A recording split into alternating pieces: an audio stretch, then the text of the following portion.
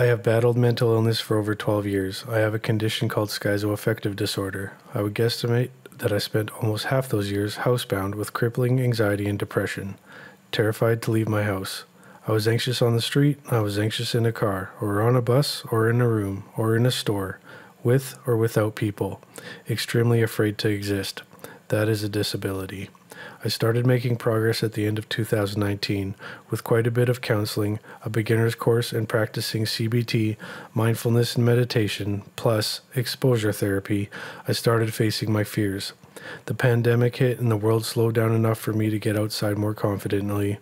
I started with 5-minute walks or 3 minutes outside the door, just standing or sitting there. I would try to lengthen the time outside or walk 2 bays instead of 1, etc., bit by bit, day by day, 1 foot in front of the other. This video was shot on August 10th, 2022.